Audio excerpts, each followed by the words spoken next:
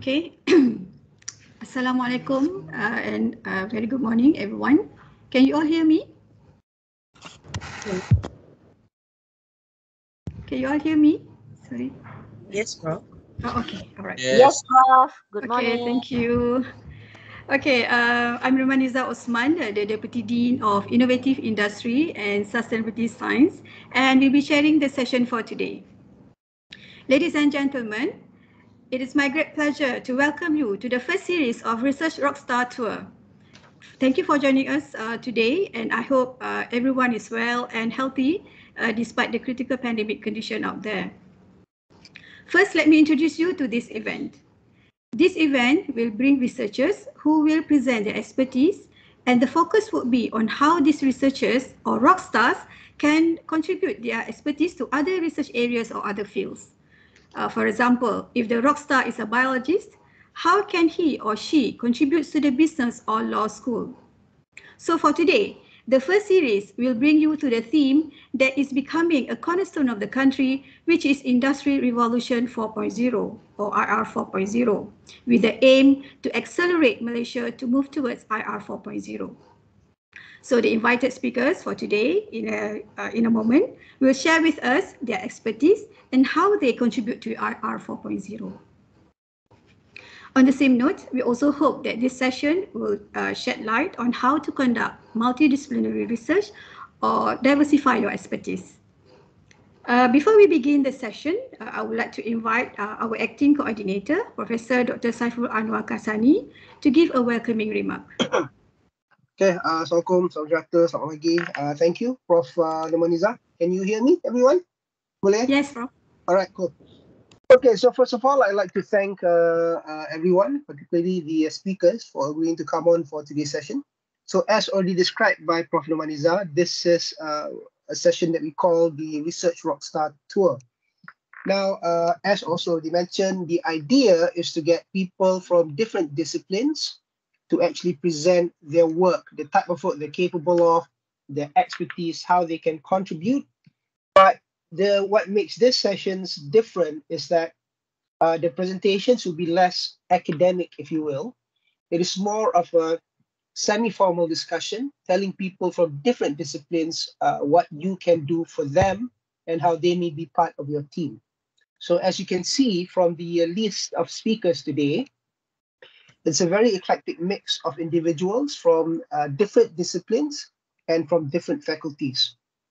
And the way it was originally planned for the Rockstar Tour is for us to physically be moving from one faculty to another and do the presentations within the respective faculties where they act as co-hosts. But as you know, we have the pandemic at the moment and we cannot do that. So we're doing it virtually. And for this particular session, the host is the Faculty of Engineering. And I thank the Faculty of Engineering for helping us to get people to attend the session. So I hope today's rather different approach of scientific discourse or academic discourse will allow us to understand better how others are doing their work and perhaps eventually foster collaboration for interdisciplinary research. So I thank you everyone again for your attendance. And I pass back to our MC today, Prof. Nomaniza. Thank you. Okay, thank you, Prof. Saiful. So, and now, without further ado, it is my great pleasure to invite Associate Professor Dr. Juan Junqing, the Deputy Dean of Frontiers of the Natural World, to begin and moderate our session. Dr. Juan, the floor is yours. Thank you, Prof. Nomaniza. Very good mornings to everyone, and thank you for attending this Rockstar Tour. This is the first series of 2021. Today we have fortunate to have 4 speakers from 3 different faculties, right, for this Rockstar Tour. Okay, and before I forget, I want to make some small announcements. Actually, just coincidence, I received what we call a news, okay, about this Industry 4.0 iConnect network. This is organized by ASN, Academic Science Malaysia, Nano Malaysia, and CREST. So what we call the link is here. Okay, so I will share in chat the link for this event. So those are speakers and also attending this Rockstar tour. You may go and check out these very interesting networkings. I've been told also the grant is available. So don't miss these opportunities to look at the collaborative networks, right? So we are also encouraging people to apply for the external grants. Okay, come back to our programs, because I want to make this announcement later on. It'll be late, and then some people will be left. So better announce in these at these moments. So again, I encourage everyone to check out this Industry 4.0 iConnect network. Come back to our program. So we have a very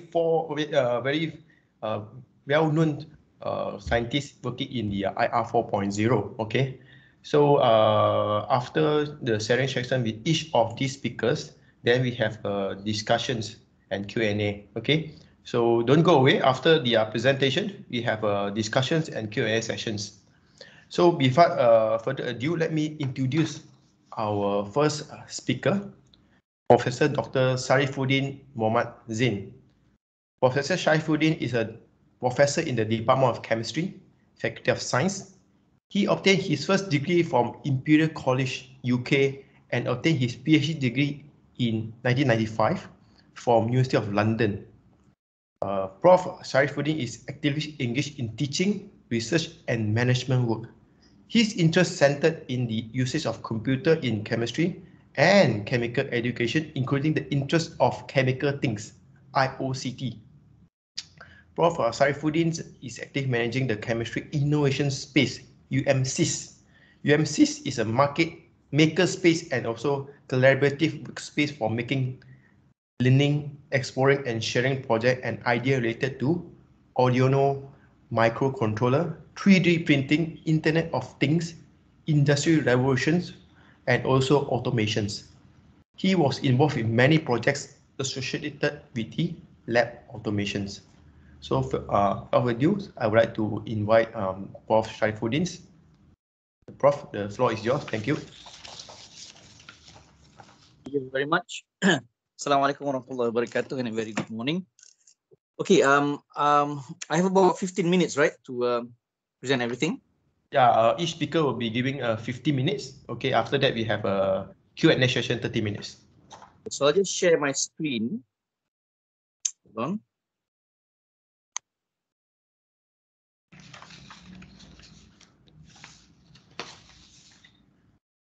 Okay.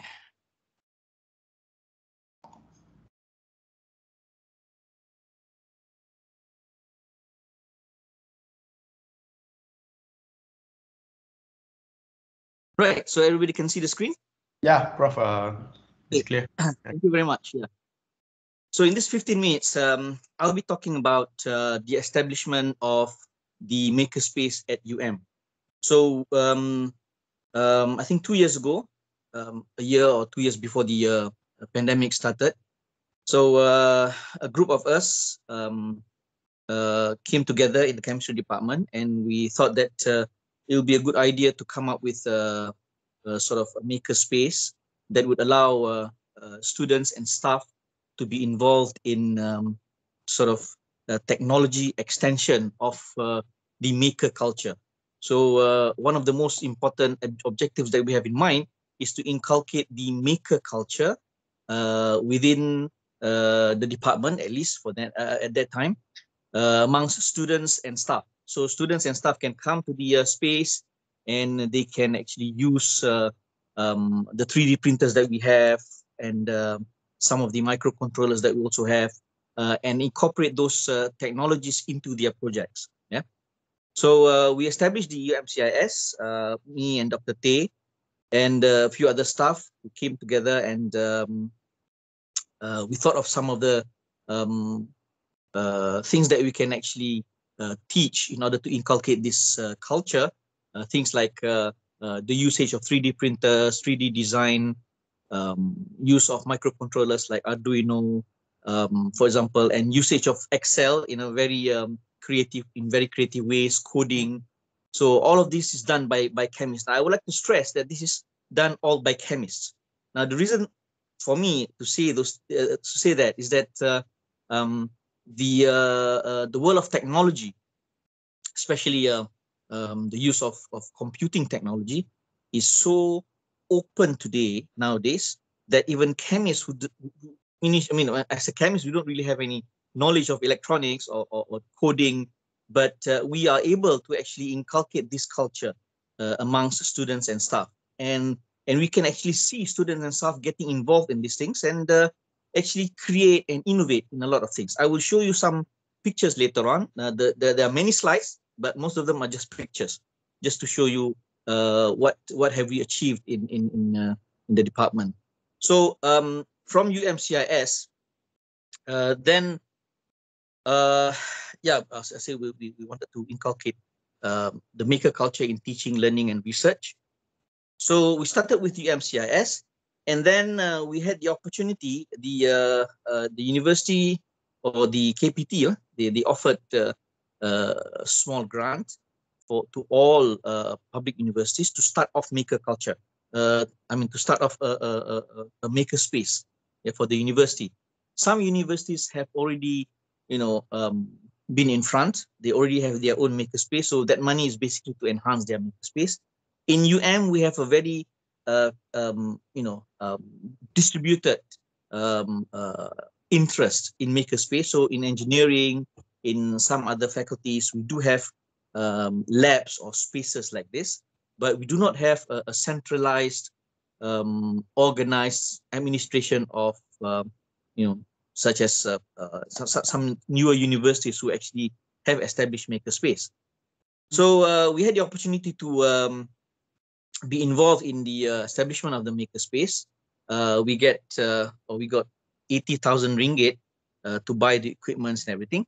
So the UMCIS equipments that we bought was from a grant that we applied specifically to establish UMCIS. And then when we got the 80K, we managed to get the UM space, the UM makerspace to be established. It is currently located in Bangunan Makmal Kimia, but we're going to move that because Bangunan Makmal Kimia is a bit,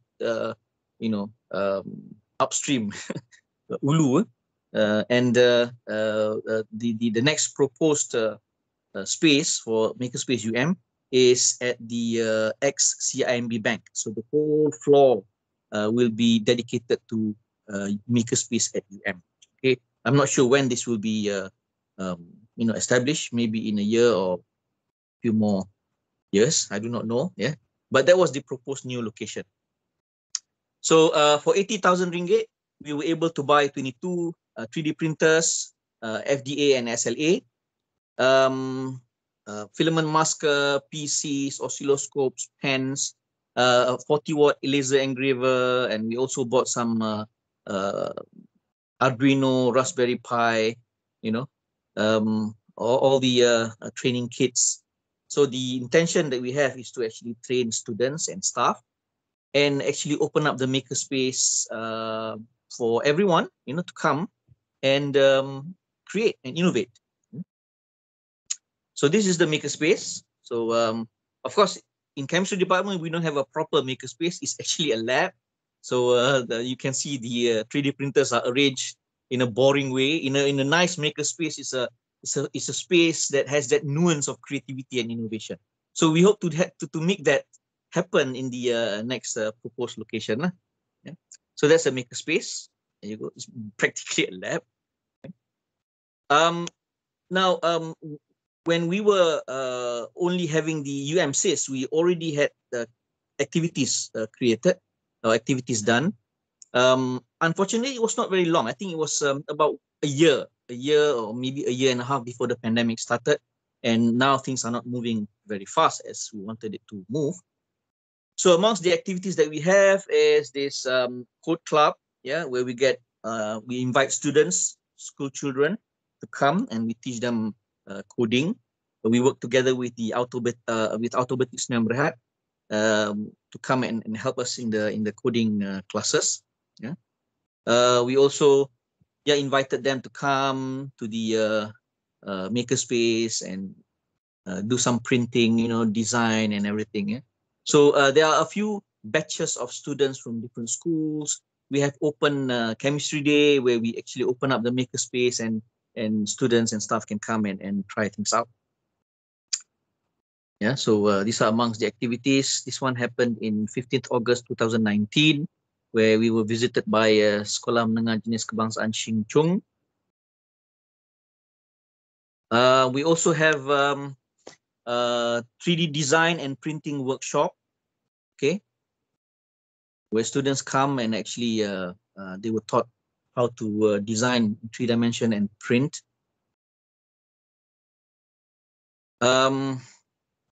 There are also sharing sessions on, again, 3D printing, where staff of the department and the faculty, they were invited to come, and we teach them how to actually do 3D design and printing as well.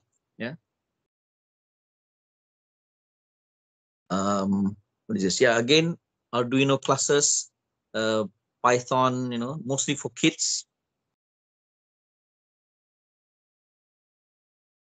Converting molecular structures into 3D models for 3D printing, augmented and virtual reality. We also integrated the maker culture into some of our courses. So in one of the courses, master's course, the master's program, instrumental chemical analysis, in the lab automation course, the students are actually asked to, the main assignment for students to carry out is to use the Arduino microcontroller, and they are free to use the makerspace to print and everything, and design something that is related to lab automation.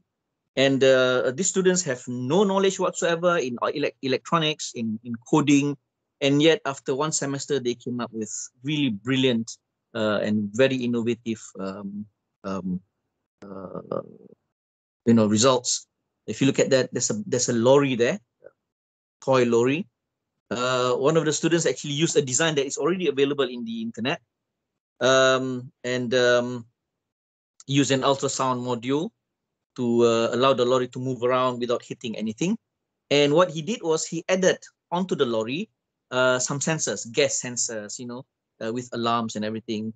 Basically, the idea is to actually have sort of an automated, self-guiding lorry that goes into a building or something like that, to detect whether there are gas leaks or anything like that. Yeah, and a few other brilliant innovations. I was quite surprised to see students, able to come up with such ideas. It's just one semester. I don't teach them much about how to actually use these things. I sort of every week I would just give them a talk about half an hour, some ideas about how to use these microcontrollers, and some ideas about how the microcontrollers can be used. And they came up with all the rest of the ideas, highly innovative and creative. And I think this is also very important for us to inculcate this kind of mentality, not just in our teaching and learning, but also in our research, which I will show later on. Yeah? This is the laser engraver.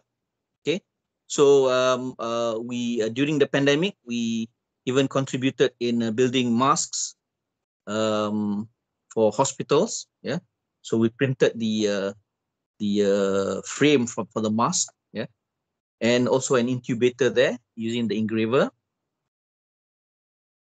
Of course, for the chemistry department, we have things which are quite expensive if you were to buy them, so we might as well print them. So we printed plasticware for our labs. Yeah.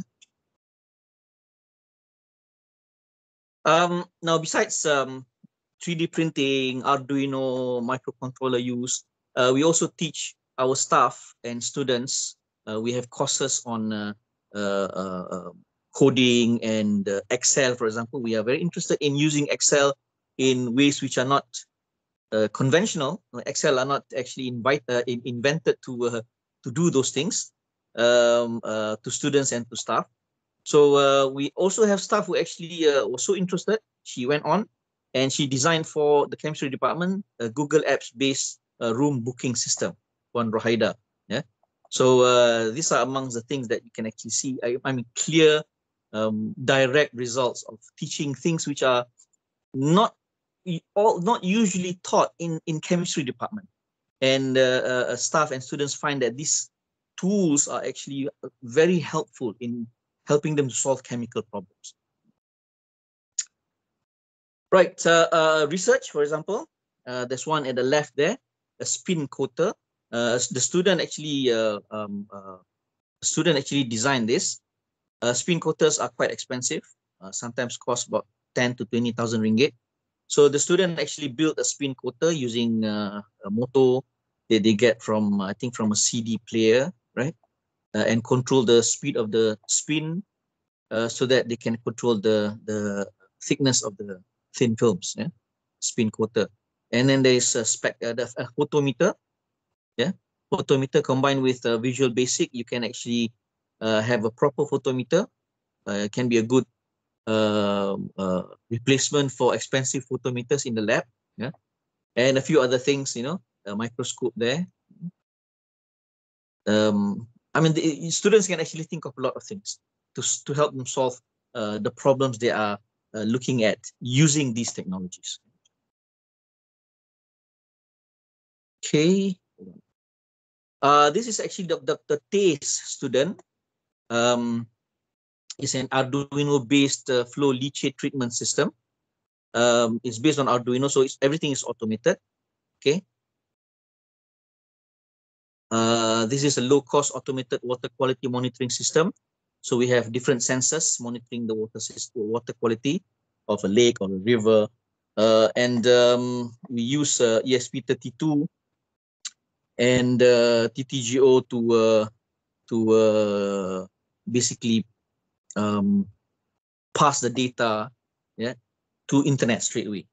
Yeah, there are many different designs as well, but I think it is quite appropriate, and we are proud to say that this thing is actually from scratch designed and built by chemists. So it just shows that in any fields that you are in, you will find that there will always be the use. You will always find a use for these microcontrollers to be used in solving your problems. 20 years ago, microcontrollers or data acquisition modules, these are actually the domain of engineers. We can't really do that unless we take time to learn coding, machine coding, assembly language, for example, in getting the modules to actually work for us. But nowadays, with the advent of open source hardware, things are just available and they are made so easy. Yeah, the top layer where the machine or the microcontroller interacts with the user is made so easy that even researchers in the arts can actually use these microcontrollers to solve their problems.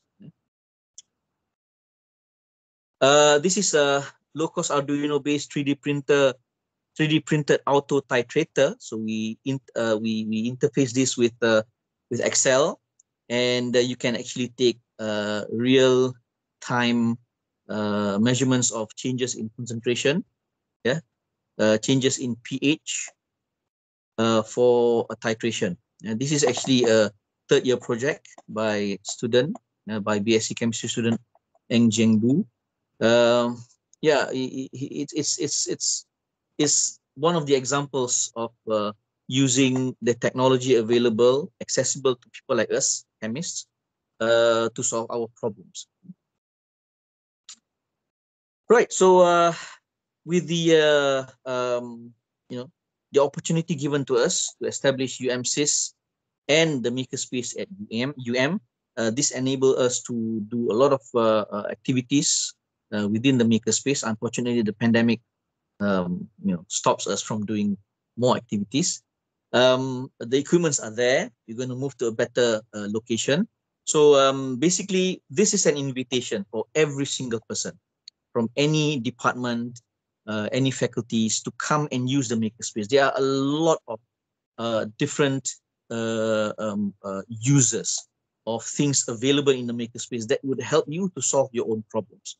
I mean, straight away, I can think of for biologists, for example, to do things like what we did, build instruments, sensors in helping us to solve the problems in our research. Of course, engineering, can't say much about that. It's like everything is technology. Even in the arts, I was approached by the Museum Asia curator who was thinking about 3D printing and making what do you call that? Replicas of pots, yeah, that they have. Of course, from the Faculty of Alam Bena, they can come and build models, use the 3D printers available in the makerspace to build models. Everyone, yeah. So I would like to invite every single person who finds that, yeah, there is a possibility of using technology or inculcating the maker culture in your research to come to the makerspace at UM, yeah, and start to use the tools available. I'm sure with the new location and of course new grants, we will be able to increase the capability, the capacity of the makerspace, to be able to cater for all sorts of things that would contribute to the inculcation of maker culture in the University of Malaya. So come to makerspace for your teaching and learning research, or for just for creative and innovation fun. Okay, I suppose that's about it. Maybe one day we can have a maker fair in Museum Malaya where everybody can showcase their creations and innovations in a fair, and basically in time make the maker culture in our teaching, learning, research, and even fun a part of a culture embedded in the teaching, learning, and research nuance already there in the University of Malaya. All right, I suppose that's about it. Thank you very much. And yeah, we'll be happy to discuss and answer questions concerning the use of makerspace later on. Thank you. Assalamualaikum. Thank you, Prof. Sharifuddin. We'll keep the questions later on after all the presentations. Let's just move to our next speaker, Dr. Tay Keng Soo. Dr. Tay received the master degree and PhD degree in the environmental chemistry from University of Malaya. He joined the Department of Chemistry, Faculty of Science in 2012 as a senior lecturer.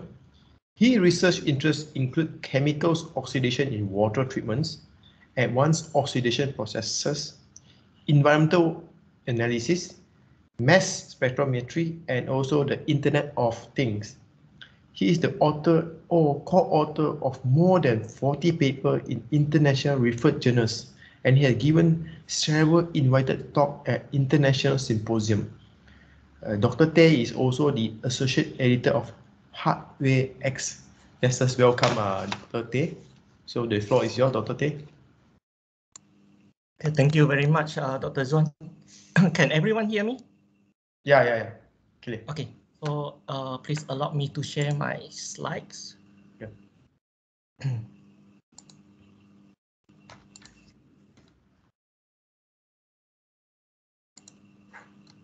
Okay, can you see my slides? Yes, we can see your slide. Okay, so very good morning and salam sejahtera. I'm Tay from Chemistry Department, Faculty of Science, UM. I'm part of the team of Makerspace at UM. So I think Prof. Sarifuddin has presented some of our work regarding IR 4.0. So I will start with to introduce my core research before I move to the IR 4.0 or the research regarding IR 4.0. So our main research is focused on the study of the fates and behavior of emerging pollutants in water and wastewater treatment processes. So I think most of us, maybe aware or not aware, our daily activities are highly related to water pollution.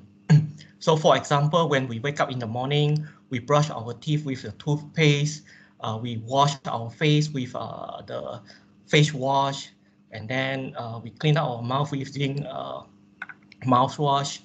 And then these are the products, we call it personal care products. And then when we just discarded it into the sink, it will most probably it will go into the environment, like drain, water, river water. And then there are also other activities like when we are sick, we take the medicine. So unfortunately, our body are not able to metabolize all this medicine. And then some of the medicine will be excreted from our body through urine, feces, and most of these we call it pollutants will get into the environments and end up in the water or wastewater treatment plants.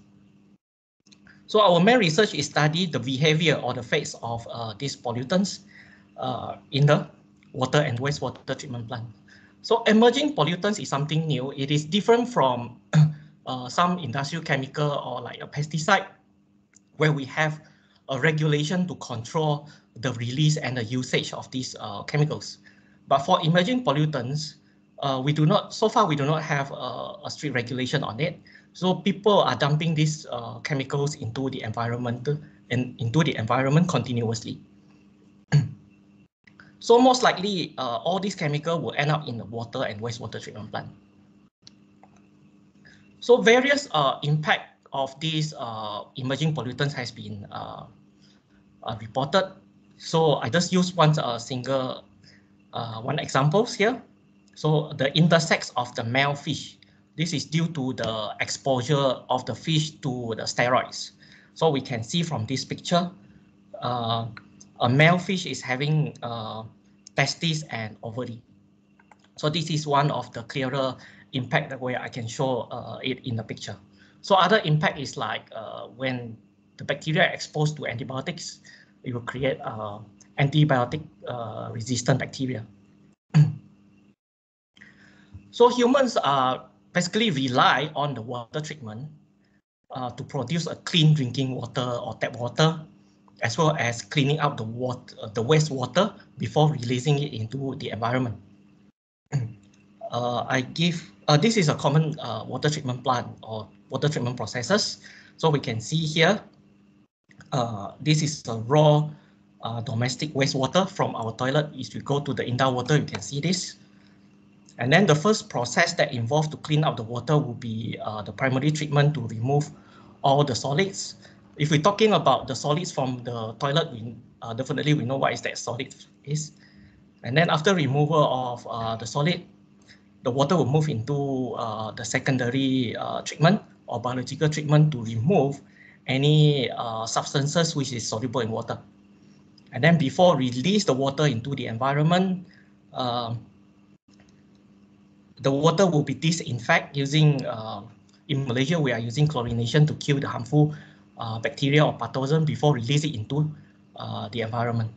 So these are the process that we are relying on to clean up our water and the wastewater. Unfortunately, this process is not effective in removing those emerging pollutants, or we call it a trace pollutant or the pollutant in a smaller concentration. So I have a few examples here. These are the pharmaceuticals. It's reported in one of the review paper. So where you can see here, various kind of pharmaceuticals. This table is actually a very long table. I just take one section. You can see not all pharmaceuticals can be removed, and it's appear in the final effluent. This final effluent will be released into the environment. And then this is the table representing the effectiveness of drinking water treatment plant. So we can see in some of the countries in Europe, US, so pharmaceutical has been detected in their tap waters. So unfortunately, in Malaysia, we do not have this data. So our main research will be focused on the behavior or the effects of these emerging pollutants in the disinfection process. This is a disinfection process that involves chemical oxidation. So I just use one or two examples here. Ozone oxidation. So in some of the countries like Europe, US, they are using ozone for disinfection. So this method, if there are any pollutants that are untreated and get into the disinfection process, so those pollutants will be converted into different kind of byproducts. So eventually, if that water treatment process is effective, So all the chemical will be, ideally will be converted into carbon dioxide and released into the air. But unfortunately, it doesn't happen that way because it will be very costly if we would like to convert all the pollutants or organics into carbon dioxide. And then for chlorination, you can see here, Malaysia is using chlorination. So I believe most of us heard that our water is containing chlorine. So this chlorine will convert some of the chemicals or pollutants into chlorinated byproducts.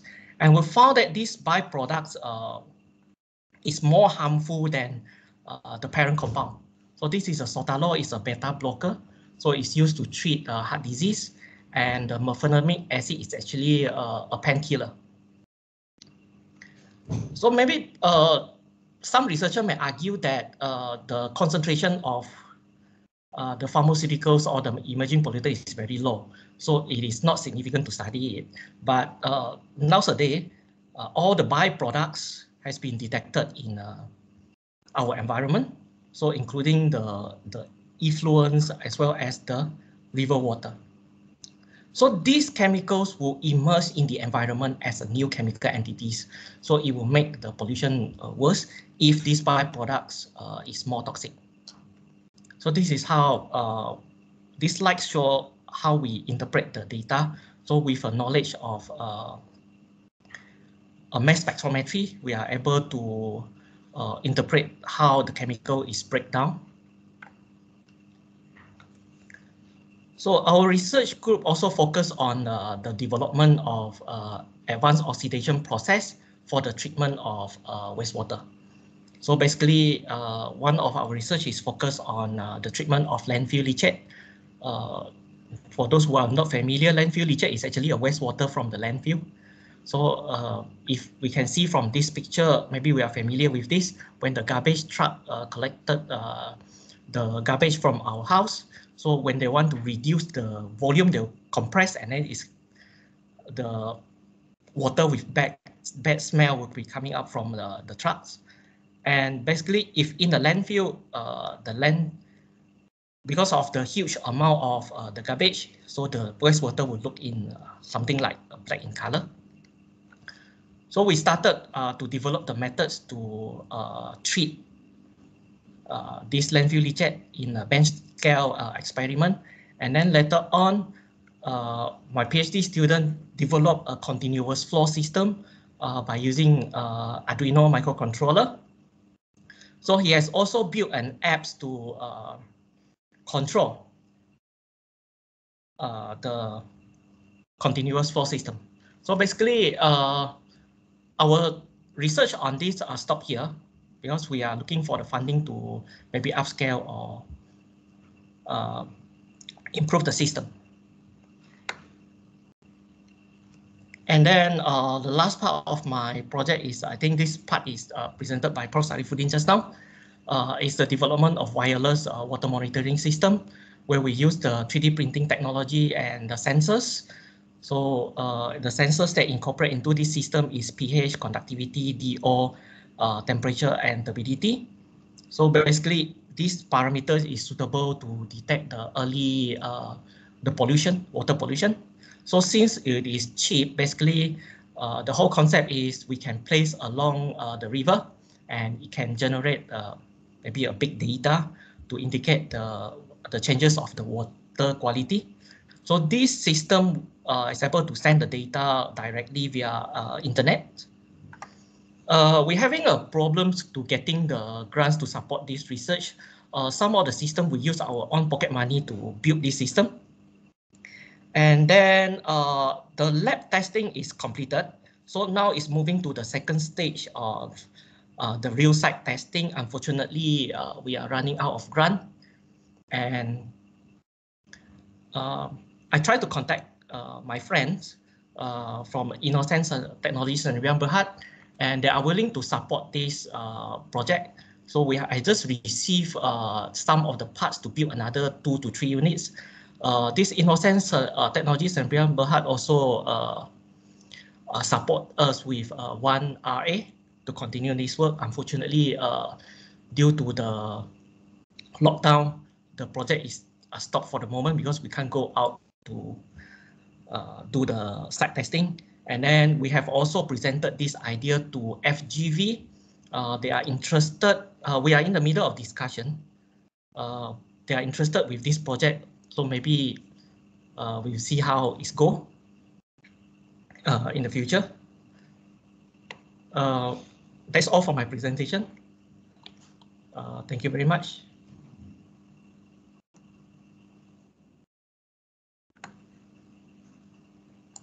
Pass it back to Hello. Dr. John.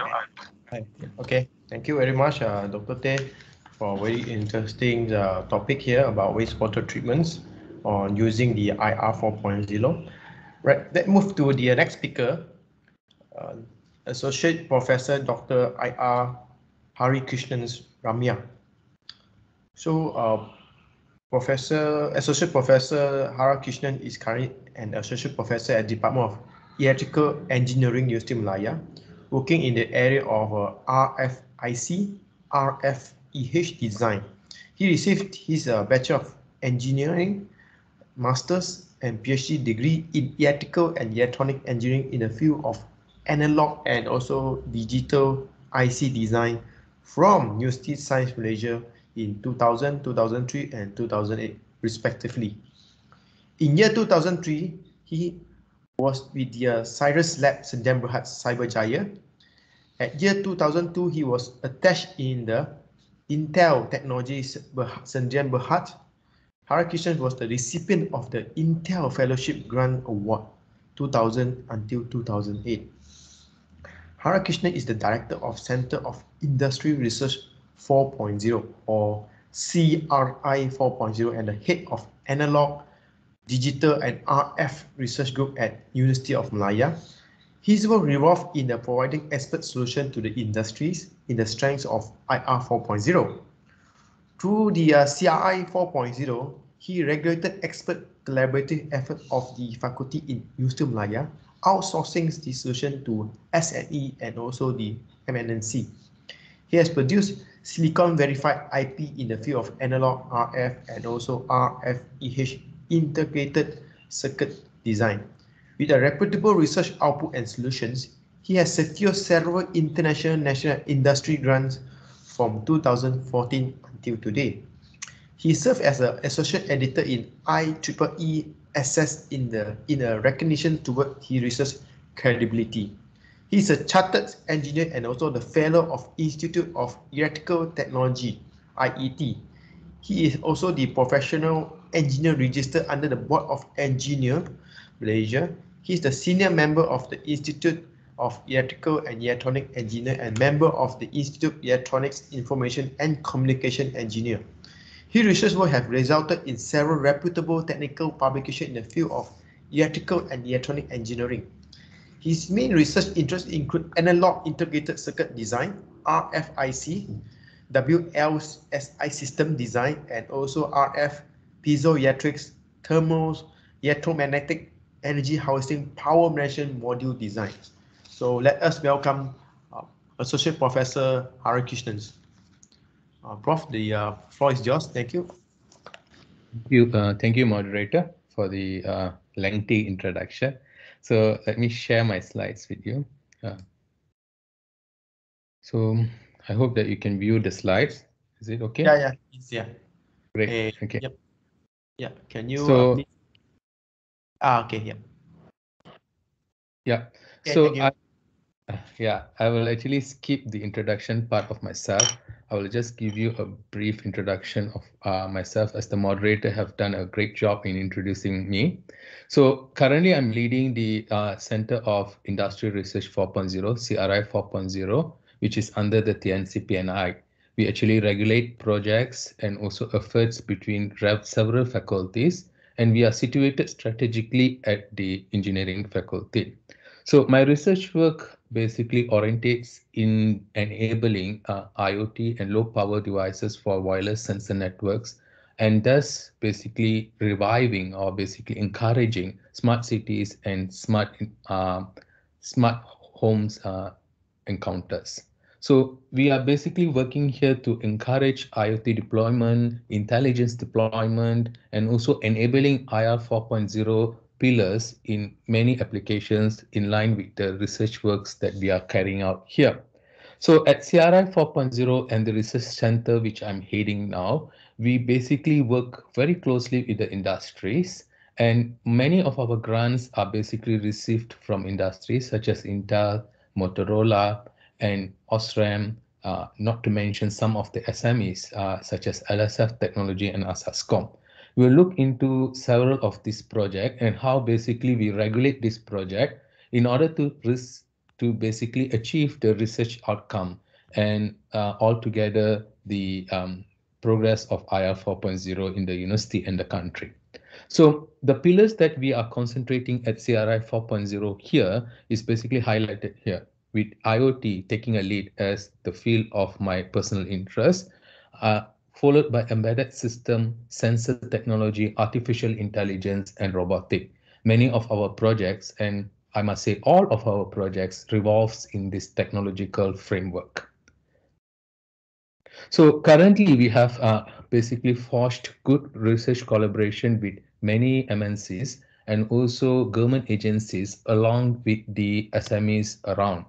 MITI would be the pioneer for industrial forward experts, and I'm proud to say that CRF 4.0 is one of the many authorized Center of Excellence in IR 4.0 by MITI. So we have basically looked forward in the collaboration of industry, and hence we have forged close research collaboration at CRI 4.0 with industries such as POSAT, Osram, MIMOS, Asascom, and many more in the line. So I would like to share with you some of the success story of CRI 4.0.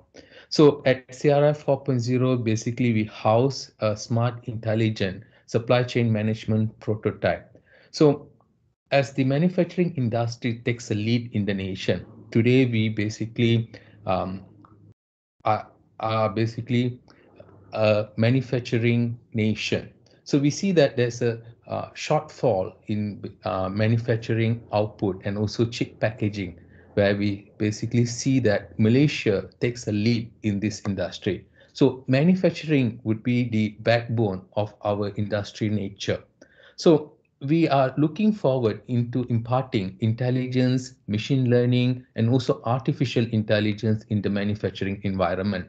And hence, with the collaboration of MITI, we have established a prototype lab at the Faculty of Engineering, visualizing this intelligence from the process of the supply chain management through intelligent visual inspection to intelligent logistic management. Many of these product, or basically many of this setup here, have been funded by MITI, and some of these setup here have been also contributed by the industry such as POSAT, especially in the smart and intelligent logistic management system.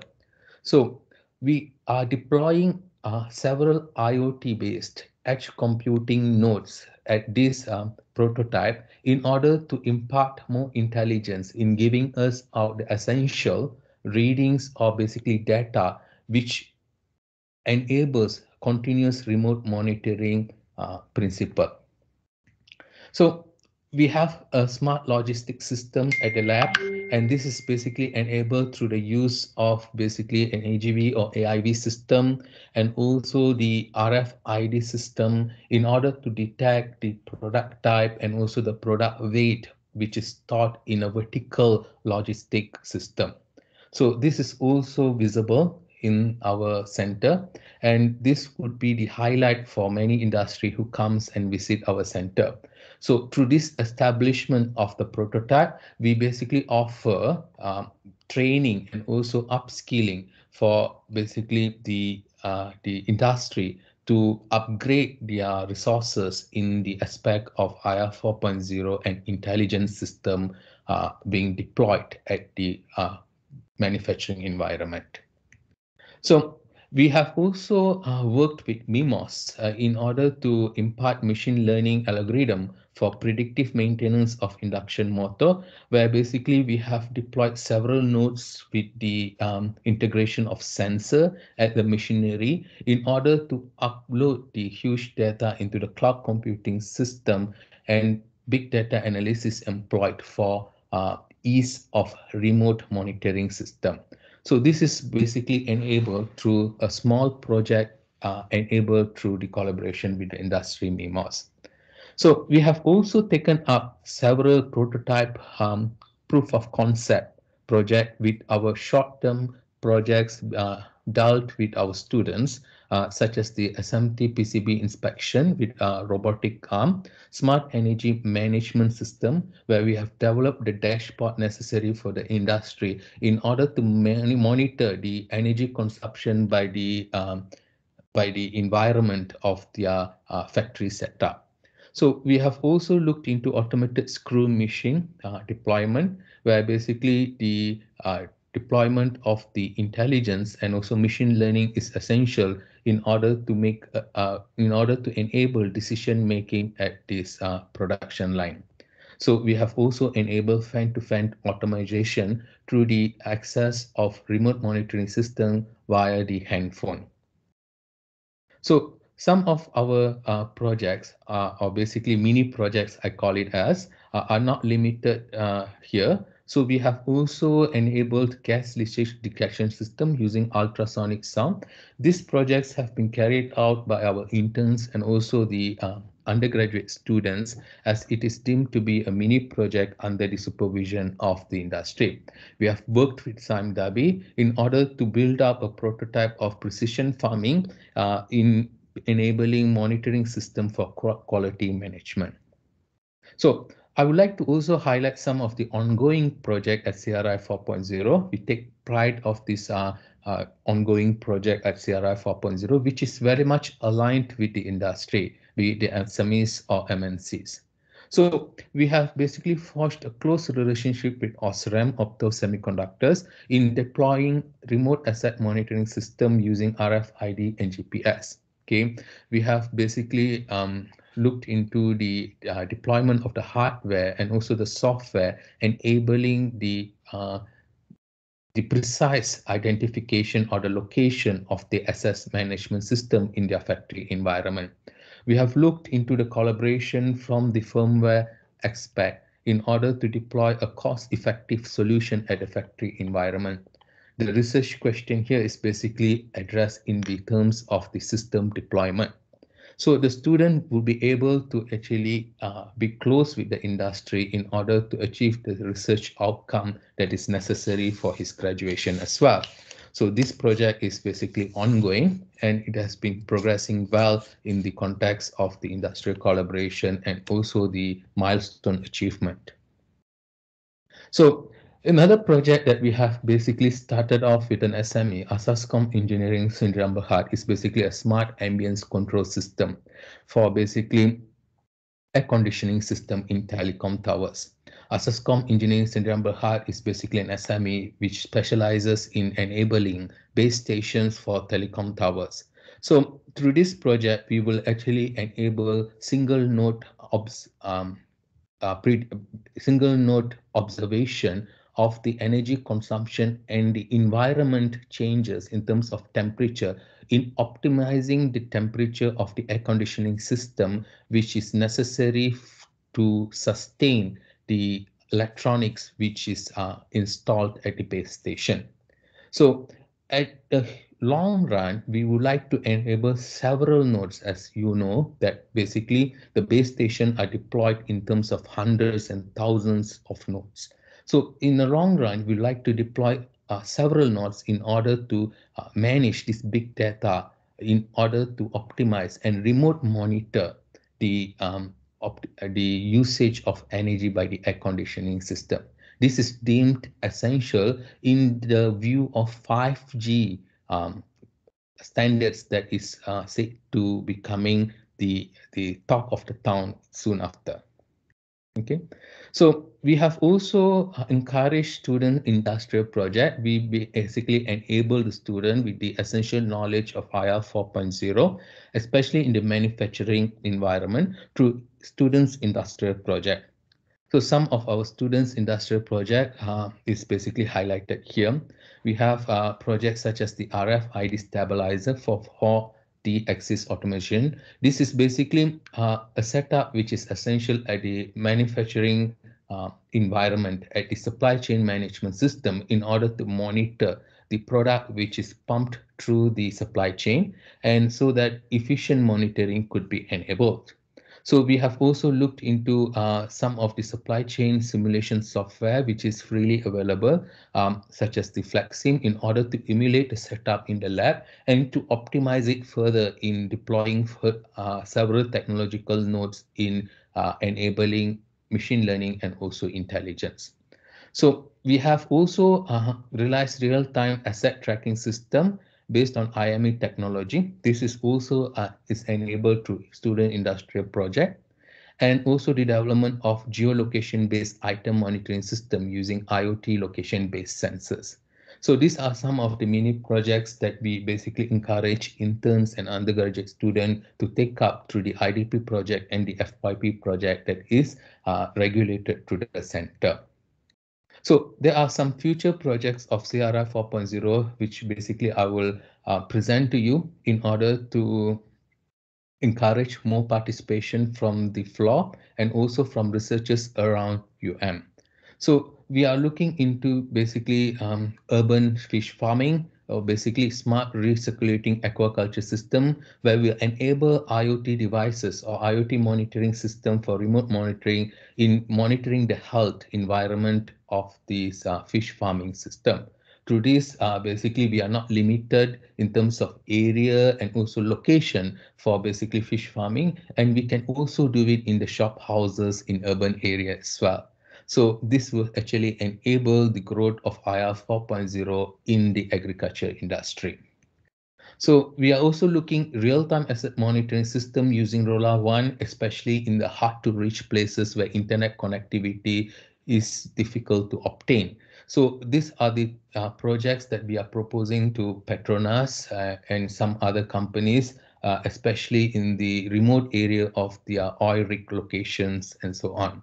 So these are the future projects as we are looking at CRI 4.0. So CRI 4.0 also would like to call to action in the aspect of the community services and also the financial constraint that is faced by the Excellence Center. So in terms of the community engagement, okay, we are also conducting frequent industry visit, but we are looking forward to increasing the amount. So, and this is enabled to the members, the effort, the collective effort by the members of CRI 4.0, not only myself as the head of CRI 4.0. And hence, I would like to urge the participation from the members of University Malaya to be part of CRI 4.0 in contributing and also benefiting out of the industrial collaboration effort that we are making here. So we are also looking forward for technical training to be conducted in-house and also abroad, free internship program for the students, and participating in more hackathons. So financially, okay, we would like to propose solution to industrial challenges through CRI 4.0. Academic and industrial research collaboration is basically forged, which is basically already in line and ongoing. We would like to have more numbers of industrial aligned research projects to be coming in through CRI 4.0 to benefit the staff of University Malaya and also the revolution of IR 4.0. So we are looking forward for proposal for developing accreditation body for the technical training certification. As basically a micro-credential center, CRI 4.0 would like to take a lead in IR 4.0 based training. So we basically constitute technical think tank for accessing and solving future research demand well in the time. So being the founders or basically the founding member of iConnect, as basically the moderator have announced earlier, CRI 4.0 takes a lead in IR 4.0 based projects, which is aligned with industry. Being part of CRI 4.0, I assure that the members of University Malaya will benefit from the projects that is being offered in line with the revolution of IR 4.0 and the pillars that's defined through the government agencies such as MITI and MOSTI itself. So we have also engaged with the students through the Adapt and Engineer program, and this is basically done in-house at the Faculty of Engineering. I would like to expand it to several faculties as well, be it the Science Computer, the Faculty of Sciences, and the Faculty of Business. So I think that's all from me for now. I will pass back the floor to the moderator. Thank you for the opportunity to have given. I look forward for more collaborative effort from the members of University Malaya to CRI 4.0. Thank you, Prof. Hari Krishnan. Okay, so let's just move to our next speaker, TS Dr. Haja Halili. Dr. Siti Haja Halili is a senior lecturer at University of Malaya. She was formerly with the research division in Prime Minister Department Malaysia. She holds a degree in Information System Management from University of Technology Mara, Master in Educational Technology and PhD in Adult Education Technology from University Science Malaysia. Her work are published in ISI, Scopus, Malaysian and also international journal including IRR, ODL, IJLT, MJLM, TOJET, Procedure of Social and Behavioral Sciences, Australian Journal of Basic and Applied Sciences, and etc. She has published books and chapters in books on pembelajaran belajar dewasa melalui teknologi sidang video, penggunaan teknologi maklumat dan komunikasi dalam kalangan masyarakat miskin bandar, etc. She has received awards such as Dean Award, Best Presentation Award, Excellent Service Award, Gold Award, the Most Outstanding Reviewer, Appreciation Certificate from Jabatan Pendidikan Selangor, and Scholarship from My Brain 15 and USN Fellowship. She has wide experience in teaching and training in the area of educational technology. She also served as Chief of Editor of Journal Pendidikan and Article Reviewer for Educational Technology and Society, Malaysian Online Journal of Educational Technology, and etc. She is the Program Coordinator for University Open Distance Learning, ODL, and Master of Instructional Technology Program, Head of Auditor for Faculty of Education, and one of the committee member of University Malaya Family Research and Development Center. Currently, she is active research and published in the Flipped Learning Educational Technology Instructional Design and Technology E-Learning's Education 4.0 and also the Adult Learning and Open Distance Learning. So without further ado, I want to invite Dr. Siti Haja. The floor is yours, Dr. Siti. Okay, thank you to Mr. Moderator. So I will share my screen. Thank you.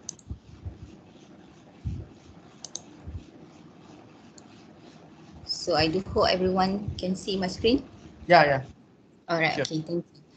So this is my sharing topic today is about education 4.0, which it is much more related with the Industrial Revolution 4.0. So again, I'm Siti Haja Halili from Department of Curriculum and Instructional Technology, Faculty of Education. So before that, I will give some overview about the education model. So for the 20th century education model, as you can see on the screen here, it's more focused on the content and assessment. Okay, the assessments is only perhaps like 1 or 2 assessments. But for the 21st century learning, so now we are in the 21st century.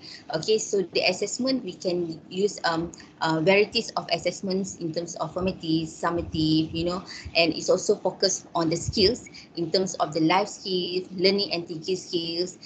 Use the 21st century content and core subjects. For example, like we do have like integration of STEM, TVET, and also the the educators and the students, they must at least have the literacy in terms of the use of ICT. So this is the models of 20th century with the 21st century learning. So why do we need to know about education 4.0? Why is so important about education 4.0? It is because education 4.0, it is more focused on the future of education. So future of education, it means that we need to prepare our graduates, our students for employability. For employability means for their job, for their work. So the university, okay, they need to align their teaching and learning practice and also their process with the use of technological advancements.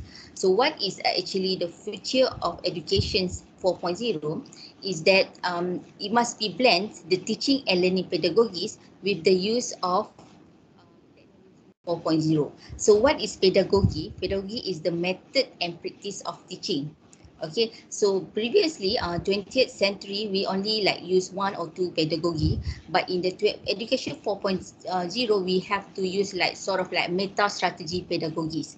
Okay, not only one pedagogy, but you can blend with the other pedagogy. So it is like the method of practice of teaching and blend together with the technology 4.0. So technology 4.0, this is only the example, like the use of 3D printing. We do have that big data, drone, AR, IR, and so forth. So this is what we call it as education 4.0.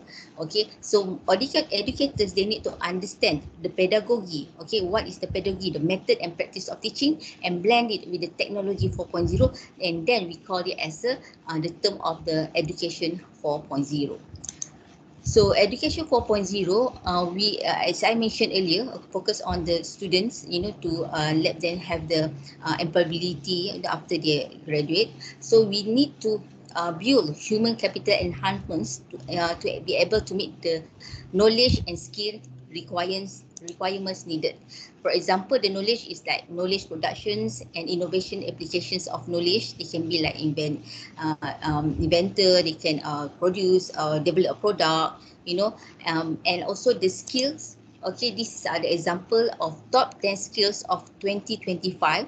It is based on the World Economic Forum. So the educators, okay, they need to blend the teaching and learning pedagogies and also technology 4.0 in order for them to build human capital enhancements to achieve the requirements needed, okay, in the industry. So we do have to understand what is the knowledge and also the skills, okay, needed in the future. So this is what we call it as the education 4.0. So next one, how university they can adapt to the demands of education 4.0. So in our University of Malaya, we do have this program, remote learning. So remote learning is what we are practicing now. Okay, because due to the pandemic COVID-19 last year, everyone is like changing their mode of teaching and learning practice from traditional to the remote learning. All right. So I'm so happy because now all the educators, especially in University Malaya, they can use a lot of tools and applications in order for them to engage the student in their class. Okay, this is what we can introduce our students with the remote learning to tally with the education 4.0 demands. And currently, University of Malaya also offer this ODL program. Some of the faculties, okay, they are currently doing this ODL, do all the paperwork of this program. And I also one of the expert been appointed by UMSET to assist UMSET in order for them to understand the ODL concept. And also the education 4.0, also we can see in terms of offering the program of MOOC. Okay, so I think all of you know what is a MOOC. So this is how the university, how they can adapt the demands of education 4.0 is that they offer all these kind of programs to their students. So this is my area, which is a flipped classroom approach. So since I joined University of Malaya, okay, I've been introduced with this flipped classroom when I joined this conference. But at first, I'm not really sure what is flipped classroom. So this is what my imaginations about what is flipped classroom at first. But then I did some research, to understand what is a flipped classroom. Then only I understand that the flipped classroom is the activities, okay, more focused on the activities before the student attend to the class. So whatever activities, the learning materials will be given to the student before they attend the class. That is how we the flipped classroom, which is focused more on the activities. So in class, the instructor is only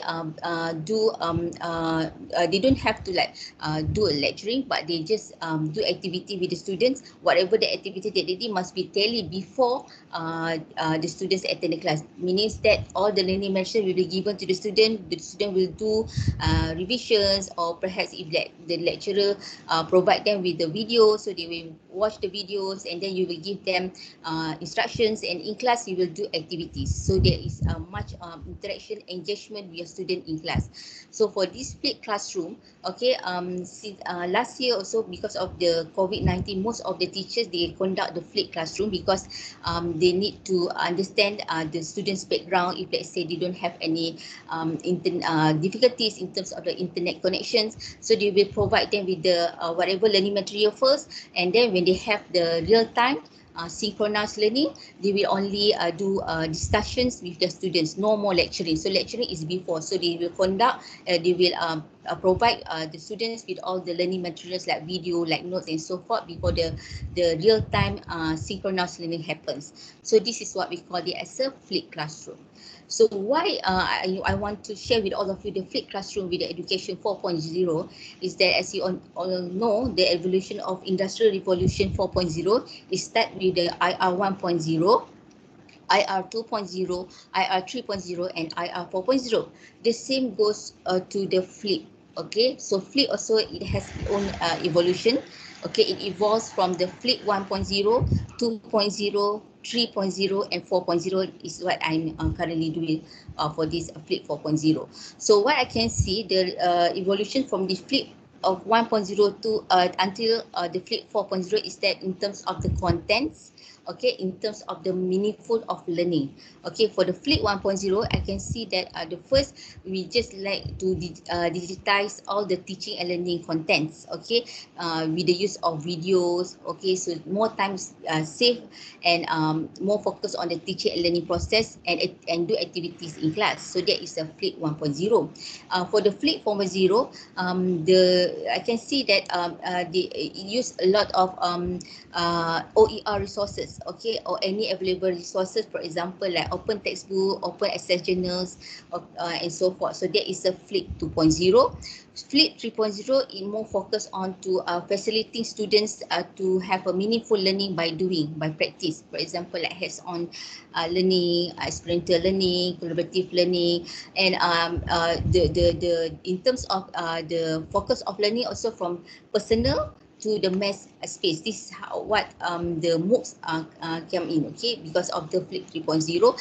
And the Flip 4.0, it used a lot of meta strategy pedagogies. Okay, not only one pedagogy, but use of different pedagogies and blend in your teaching and learning contents. And it utilized the use of technological advancement 4.0, and then it also consists of content-rich resources, and also the more focus is that the reflections of learning. Okay, so perhaps you can do like the student will at the end they will have their own e-portfolios, e-assessments, you know. So because the Flip 4.0, at the end they want to know the reflections of your students' learning. So this is the evolvements of Flip 1.0, 2.0, 3.0 to 4.0. So this is my last slide. The conclusion is that as you can see here, the IR 4.0 until IR 4.0, and the involvement of Flip 1.0. As you can see here, the handset also it evolves from the use of Nokia to our smartphone. In terms of car also, the televisions, okay, to the smart televisions. So but some things which never change is like this lah, this one nail clipper. So this one never changed. I do not know, maybe from Faculty of Engineering, you know, you can do some innovations, you know, in terms of this nail clipper. I do not know in future. So for my Flip study, my area, I have a collaboration with my colleague from Faculty of Engineering. We do have collaborations under the IRG program. It is the topic is about Flip Museum. So I think most of our faculty members, okay, been invited to do collaborations with other faculties, okay, to give some input, okay, in terms of diversify their expertise and give the input in terms of the pedagogy part. So I think that is all from me. Thank you so much. I return back to the moderator.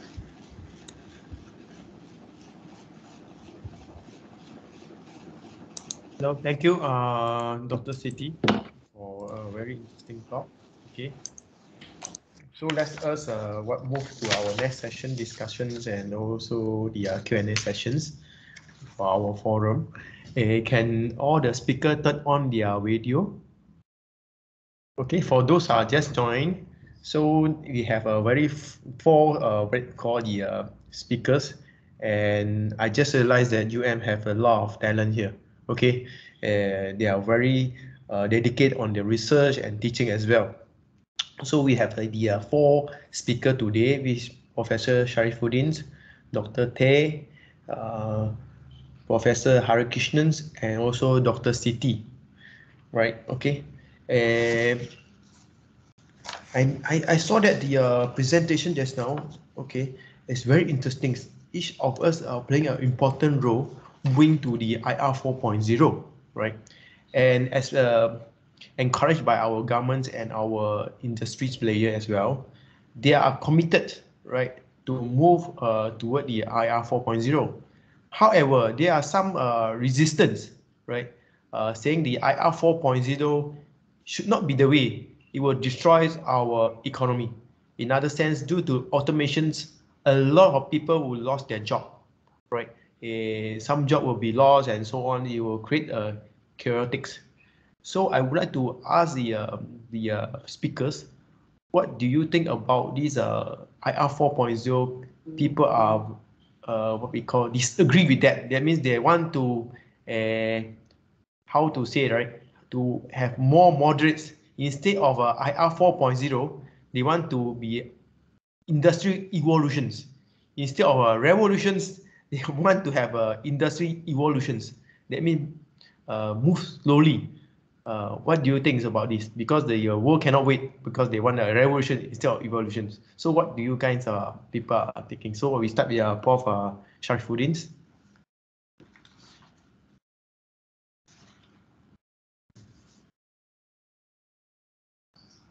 Prof, you are muted. Can you turn on your mic?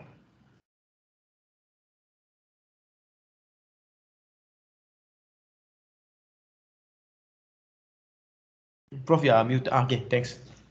Okay, right. Okay, sorry. Right, what we are facing today, the Industrial Revolution 4.0 is actually an evolution. It is not a revolution, because Industrial Revolution, well, Industrial IR, they use the word revolution is there, but really it is an evolution from the very beginning. Since the Industrial Revolution in the late 18th century, yeah, until today, you don't get, for example, a microprocessor used by everybody, where everybody is able to program the microprocessor and solve their own problems in their own domain. You don't get that suddenly. It is basically an evolution of many, many years, where each technology is built upon other technologies. And if the worry that this IR 4.0 is going to take your jobs away, if you look at history itself, from the very beginning, the nature of jobs changes. Yeah. So maybe we will have a situation where manual workers will not be relevant in the IR 4.0, but future generations, for example, I always tell my students today that unfortunately, or is it fortunately, I do not know, you are living,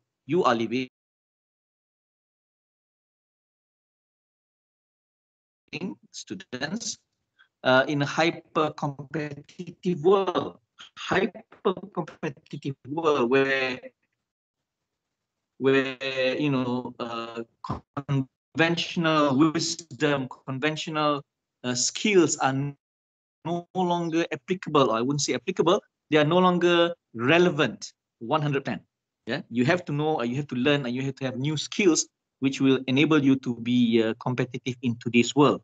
So, for example, in the sciences, in chemistry, of course, the subject of chemistry never change. It's always the same. Talk about Schrödinger mechanics and everything.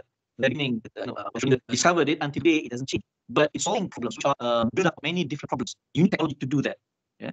So the new skill that you need to have is not just strong knowledge in the basis of chemistry, for example, but you also need these new skills. In today's world, I cannot imagine, maybe people will disagree with me, but I cannot imagine a new student, a new person coming into this new hyper competitive world to be ignorant in IT, for example. Yeah? So they have to have skills in IT. It is those skills that will enable them to be relevant in the age of IR 4.0. So yes, people who are manual workers, whose jobs will be taken over by robots one day, yeah, they will lose their jobs. But new people who are coming and living in this new generation will have to have the skills to control those robots, to program them, to look for new solutions, to be innovative with these technologies. These are the skills that new generation should have.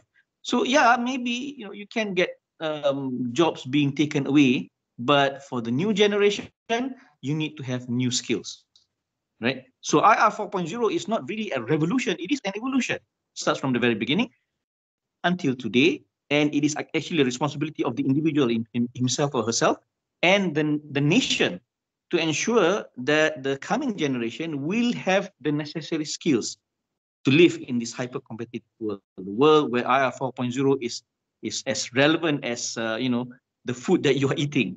So yeah, there will be pros and cons, but I believe this is something that is part of life. It just evolves that way. Thank you very much. I hope it satisfies you. I mean, satisfies every day the answers. Okay, how about Prof. Hari Krishnan? What you take on that? So, as it is highlighted, IR 4.0 is not something new. So we have moved forward from industrial 4.1.0, 2.0, 3.0, and 4.0. IR 4.0 takes a highlight here because the pace of its movement. So if other revolution have basically taken a ease of pace, meaning that it have been adopted slowly, IR 4.0 is taking an exponential pace because of the need in the industry and also the country in upgrading the economical output. So since it is going on in an exponential purpose, basically on exponential basis, we have no time in order to actually debate whether this is basically relevant to our industrial need or our economical need. Like it or not, it will actually take charge in time. So, but being said that, if you look back into the revolution of 3.0, there are places that is basically electricity is not extended to. There are places that internet connectivity is not extended to. And how we're going to achieve the revolution of 4.0 when 3.0 is not complete itself. So this is something that basically the nation and also the government and the country have to actually recap.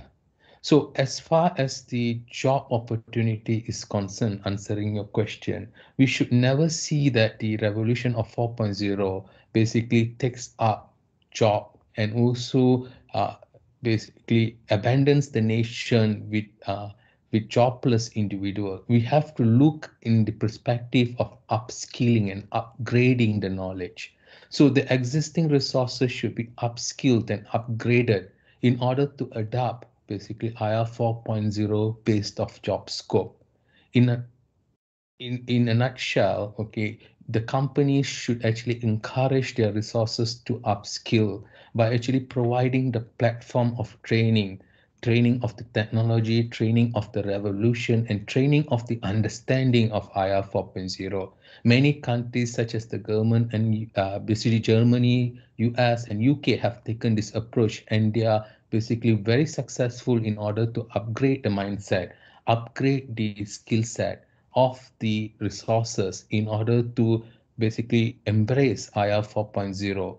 And in and all, okay, the resources or the individuals in stake will actually upgrade the knowledge and also the job scope they are actually working in for the past few years. So IR 4.0 will not take your job away, rather than it will actually upgrade your job scope. Okay, thank you. How about Dr. Siti? What do you think about this IR 4.0, especially in the educations? Okay, from the education part, okay, we focus more on the three domains. We do have like cognitive, effective, and psychomotor. So I don't think so the robot can replace the teacher, because let's say the cognitive, yes, of course can. The robot can do that. For the psychomotor, yes, there's a movement, the activity also can do, but lacking of the effective skills. So I don't think so. I agree with Prof. Sarifudin and Prof. Hari that we're not degrading, okay, all the teachers here, but just to upgrade ourselves. Okay, because the education 4.0, we do have the education skills. The education skills meant we need to have the collaborations. We have to instill the collaboration, the communication, critical thinking, and also the creativity. That is the important education skills in education 4.0.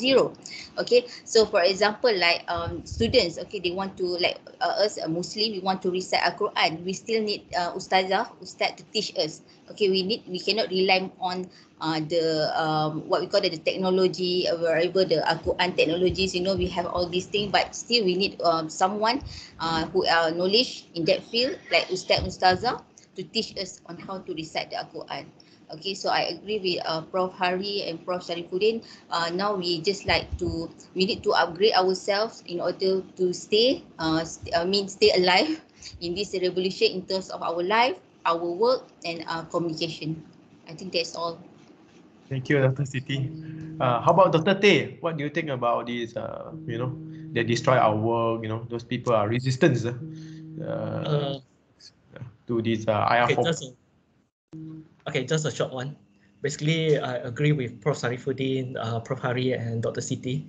But basically, the biggest hurdle or the understanding about IR 4.0 is started from, I think, school. Because in the school, maybe we do not have a program or anything to introduce the concept of IR 4.0 to the students. And then when they come to the university and then we talk about IR 4.0, it's like people are afraid of those things. And then even though based on our experience, we offer a few projects regarding to the IoT to the students, and then people just resist it. And then that is the reason why we start all sort of a training program to encourage students to come to the makerspace. And then when they come to the makerspace, they understand what is the technology, and then they feel interested. So just like Miss Anjan Lu, the one that created the auto titrator, so she can done it very well. So with no background on electronics. So basically, I think in the Western country, they have started with, we still calling it STEM, STEM. But in the Western country, they have started to incorporate like 3D printing, and then they call it STEAM. So where they incorporate the elements of art into the syllabus. So even though in the secondary school, primary school, they have started to learn the 3D printing and so on. I think that is a good platform to introduce to our younger generation on what is IR 4.0. I think that's all from me. Okay, thank you, Dr. Teh. That means, in short, IR 4.0 is necessary, right? So we need to move with the time, right? Okay.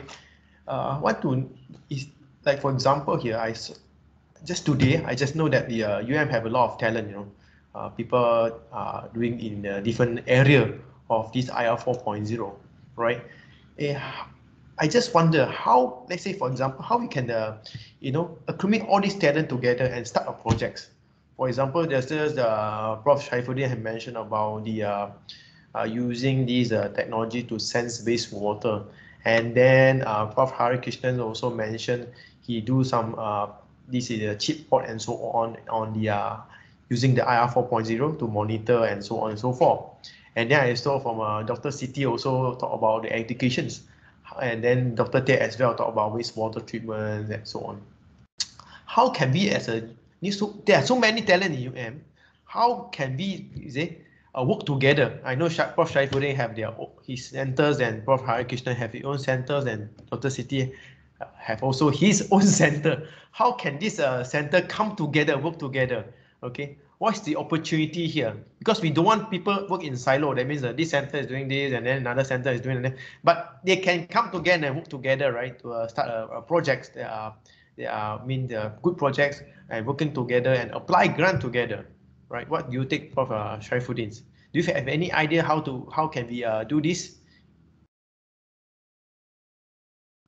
Okay. I think the university has long talked about getting researchers out of their silos and working together.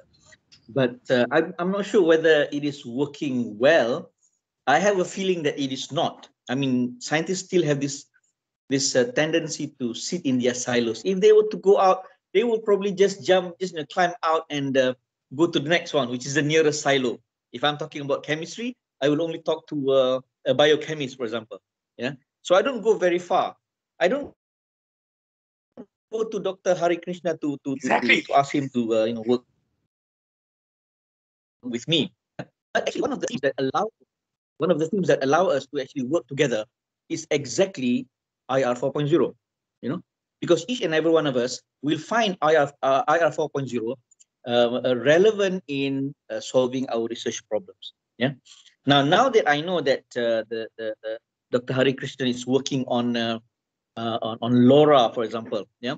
I mean, I've talked to Dr. Tay about using LoRa for our water quality research. To sending the data, especially when you have when we employ our modules in places which are very far from civilization, right? So it's very difficult to actually pass the data. We can use GSM or 4G or 5G for our data transfer, but it's going to cost a lot. So LoRa is one of the examples that we are thinking about, but we don't have the expertise to do that. So maybe after this, we will talk to Dr. Hari Krishnan. Suddenly, I find him relevant to my work, right? Yeah. Maybe Dr. Hari Krishnan, who's working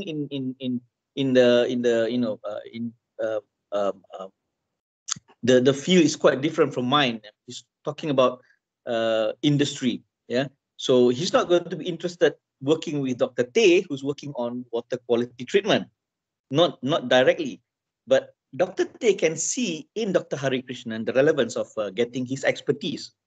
So maybe it's going to be one way, but Dr. Hari Krishnan himself will find another relevance to another person.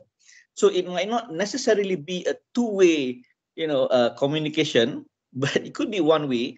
But at least we are out of our silos and we begin to work together. Yeah. So IR 4.0 is actually a very good platform for us to start to work together. Yeah. So in this case, in today's meeting, for example, I can find relevance in Dr. Siti Hajar's talk. Why?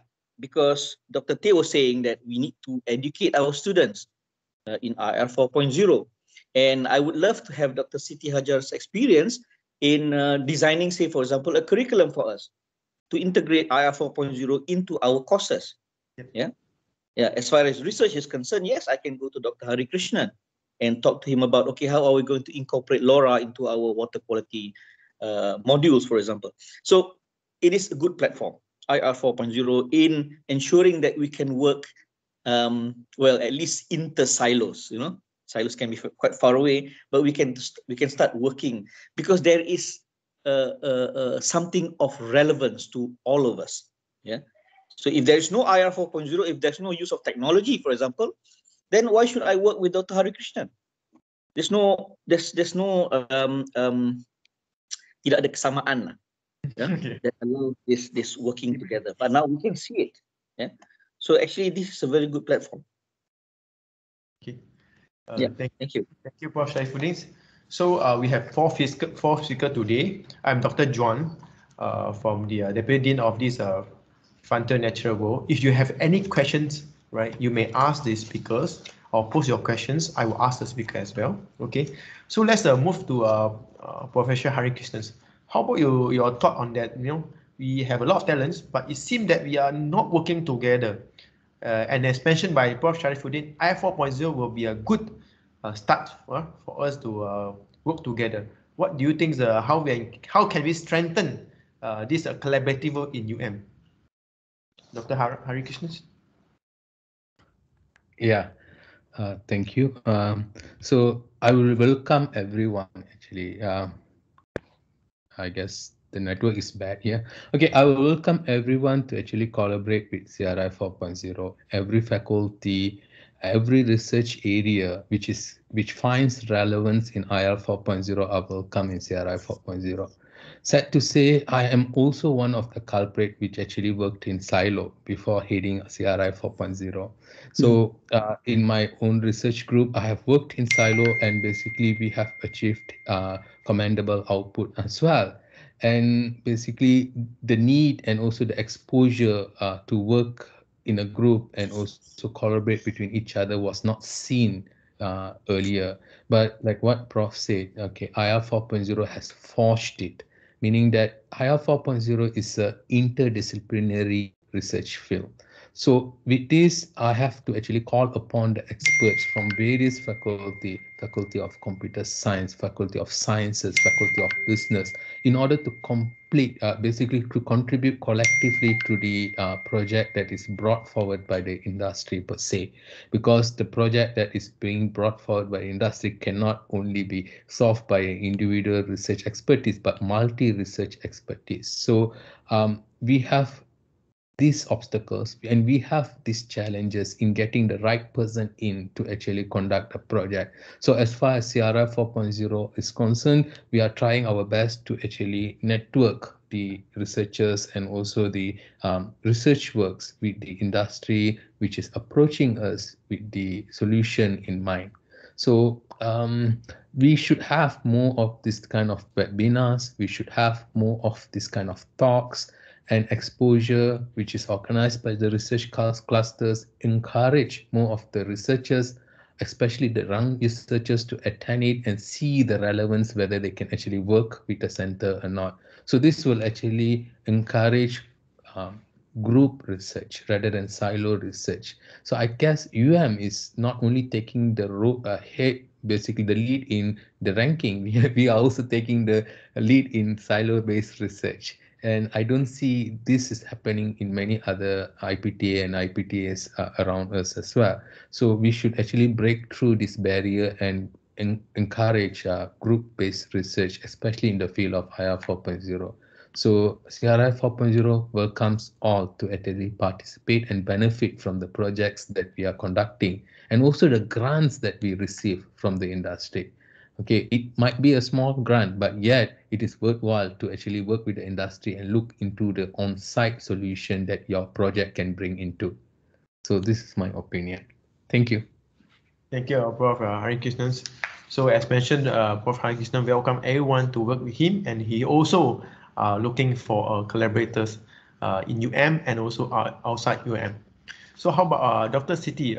Your education 4.0 is also very important, and I mentioned by Prof. Sharifuddin and Dr. Hari Krishnan that can be incorporated into their research work, because people are not did not well understand what is the education form of this IR 4.0, right? You may start with some because with your experience you can start something that are more educational. That means can be incorporated into their research work as well. Okay, Dr. Siti. Okay, from education, okay, we can provide insight in terms of the pedagogy and curriculum. Okay, we can like sort of like incorporate the educational modules, okay, with other fields, sort of like interdisciplinary.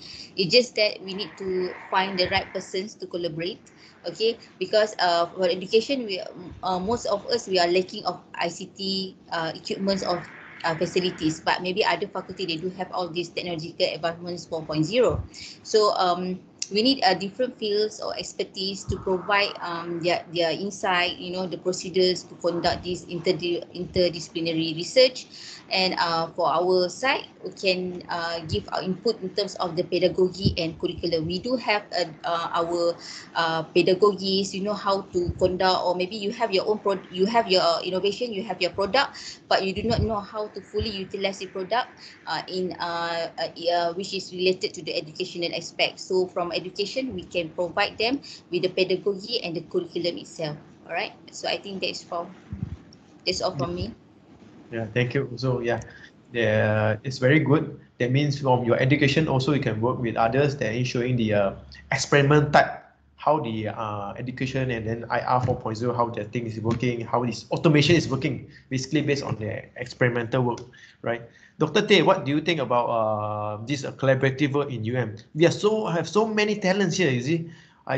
Before that I didn't know Dr. Hari Krishna is doing this. I don't know yourself are doing this, Why is how can we in UM, how can we work together, right? From this starting from this seminar, right? How can we work together starting from this seminar? Yeah, I believe in UM it is hard for us to get the information like what field of research other people are doing. So I think, in my opinion, this Research Rockstar Tour is a good platform for us to share.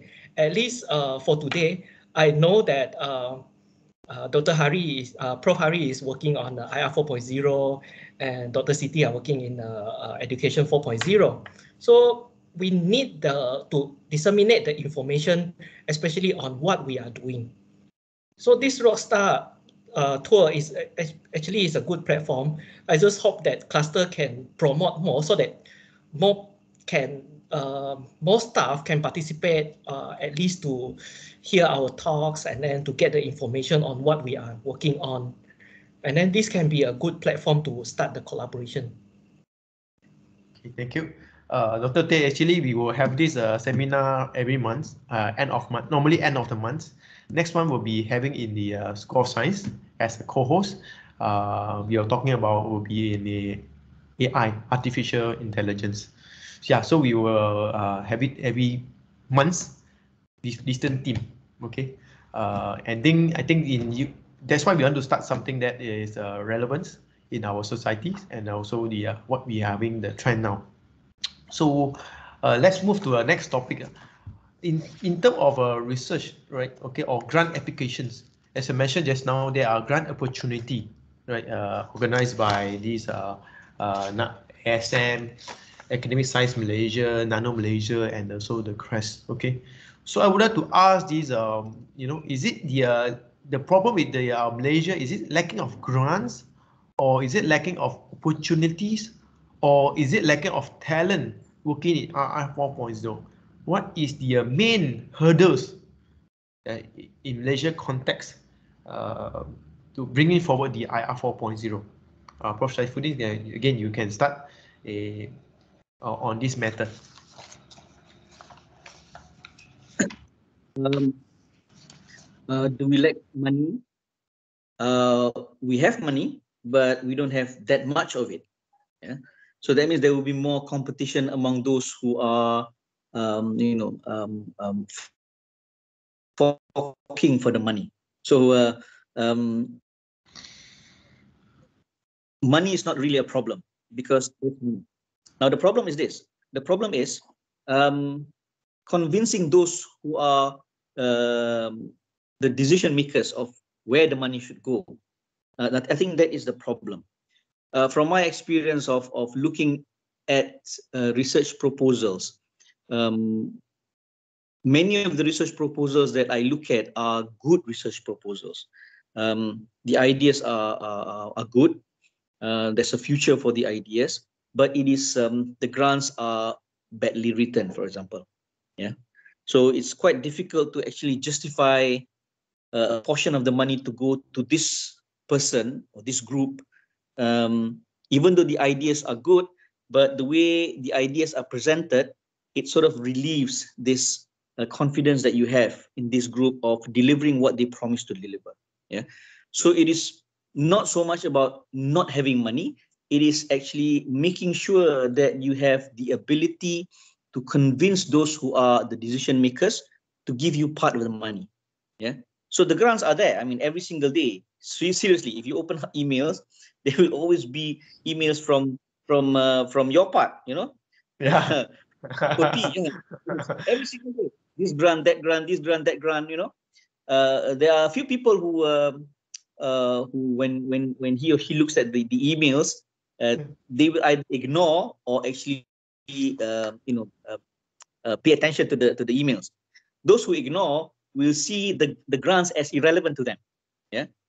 This is about education, or this is about agriculture. It's not part of my job, you know. So I won't get the money.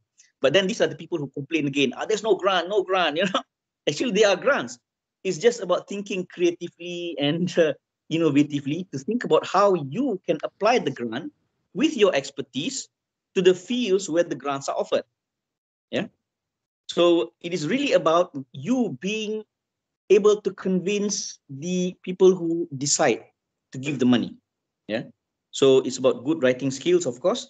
It's about having really good, brilliant ideas, yeah, innovative ideas, and the ability to convince the people who are giving the money that this innovative idea is an idea that is relevant now. You know, you should give me money because it is relevant now. Just to give you a sort of another short story lah. Do you guys know that the technology, the cellular technology, yeah, cellular technology has been around since before World War II, you know, and AT&T, yeah, AT&T has already applied to the American government to give them money to develop cellular technology. That was in the 40s, you see.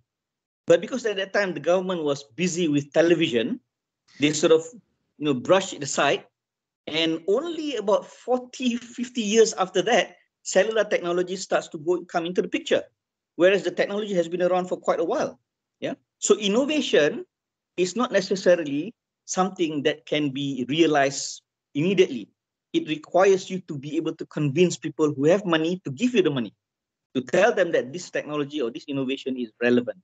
So that is why for someone who always thinks that there's no money available, look at any grants offered and see whether you can innovate, right?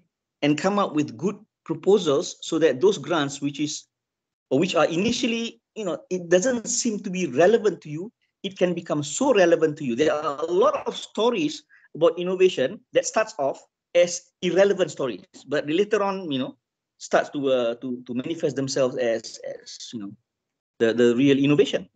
So it's about that, to me, in my opinion. Okay, thank you for sharing for this. That means it's not about money, it's about people, right? It's about mentality of the people applying for the money. Okay, and how about you, Prof. Hari Krishnan?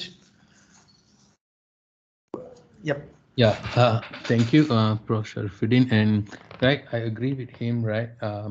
Basically, the opportunity in terms of the grants and also the finance is there. Is basically how the researchers bring forward themselves. So I will urge basically the researchers to not to be dependent on grants and also the funding which is provided by the government or the university, but to go out and search for industrial-based funding. So that is basically where the opportunity lies and where the collaboration can be actually fostered. So I myself will actually go around with the industry and market the output and also the outcome of the center and also the research work so that I can attract more industry to invest further in terms of industrial grant. So there's ample of opportunity for the industry in terms of grants which is given to us, but yet we fail to go and reach out in terms of the marketability of our research output and work. For the young researchers, I will actually urge the young researchers to actually aligned with research groups so that they can actually build up their research track in terms of IPs, papers, and also the reputation necessary before they go out, head out into the industrial and search for grants and opportunities. So I myself, I feel that I'm more complacent in getting the grants outside through the industry and also the available grant. And I always fail in getting the grants such as IRG and also the internal grant. I don't know how. Basically, maybe the standards of marking internally is much more higher compared to outside. So I will urge the researchers to actually go and seek funding outside and change the mindset, align our research with the current need of the industry. I understand the need of the fundamental research in publishing, but then we have to actually be creative in finding the research contribution in line with the contribution that is highlighted by the industry. By changing this mindset, we can also publish and also deliver to the industry at the same time. So this is something that we have to encourage the researchers to undertake, a change of mindset and look for opportunity outside for the grants and also the opportunity of collaboration. That's all from me. Thanks, Prof. Hari Krishnesh. Dr. Siti? Okay, my opinion, I agree with Prof. Sarifuddin. Okay, grants are there every day. We open our UML, so they will like post any grants, local, internationally. But then we need to like pay attention to the scope of the grant with our expertise. Like for myself, perhaps you can like include co-researchers from other faculties or maybe from other departments. Like for myself, I'm from Department of Curriculum, Instruction and Technology. So for my grants, if I want to apply, maybe I will like collaborate with other departments, like for counselling. Maybe they have the idea about mental stress, with the use of technology. So try to collaborate with other co-researchers from other departments or other faculties, and then try to convince. Maybe we can convince them that this is like sort of like interdisciplinary research, and we can come up with a good proposal because we have the ideas of expertise from different fields, diversify the expertise. And then I also agree with Prof. Hari. Perhaps we can. I know I also can. Thank you, Prof. Hari, for sharing this. Maybe I can after this reach out for any industrial grant. To find industry grant, builds up any collaboration with the industry perhaps in future. So thank you, Prof. Hari, for sharing that. So I think that's all from me, moderator. Okay, thank you, Dr. Siti. How about Dr. Tay? What's the big hurdle for you, or what do you think that is a hurdle that they are moving forward for the IR 4.0? I agree with Prof. Hari. So when we fail in applying the grant from the government, is the best way for us is to go out to the industry to look for the collaboration. Because I'm just like Prof. Hari, I have no luck in internal grant from IRG, ELRG, but at the beginning, all my grants are come from the KPT and even the science fund. And then when we come to the water sensor project, we apply to the internal, like sort of PRGS is get rejected. And then we apply for the PRGS from the KPT, is also get rejected. So we have no choice. Sometimes if a small electronic component, we still can use our own pocket money to buy because it's not expensive. But at some point when we have completed the first stage of testing, so now it's for us to move to the real site testing. So this is where, no matter how, we need funding. So if we want the project to go on, we have to look for the funding. So the best way is try to talk to the industry or the private company. So I managed to find Innocence and Berhad, and they're willing to support us with the parts and as well as the salary. So this company also willing to promote our project to like the company like FGV just now. So linking with industry is not only getting for funding, but we can look for more opportunity from outside. That's all for me. Thank you, Dr. Tay, for the comments. It seemed that from the four speaker, the money is there, but we need to be creative getting the money, especially look for the industrial partner or industrial grant, right? Okay.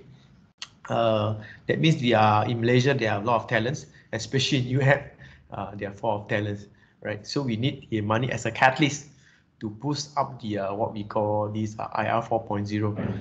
Okay. So any last remarks? Okay. Any short last remarks from the speaker? Well, I start with Prof. Arifuddin. Can you give us a short remarks? Is possible just a 1 or 2 sentence? What is the take-home message to the others participants here?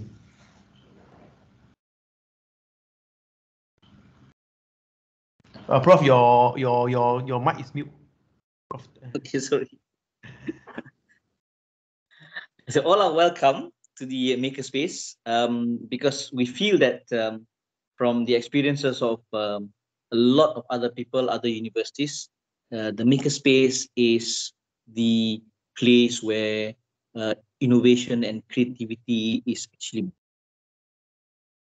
born. They are actually born in a place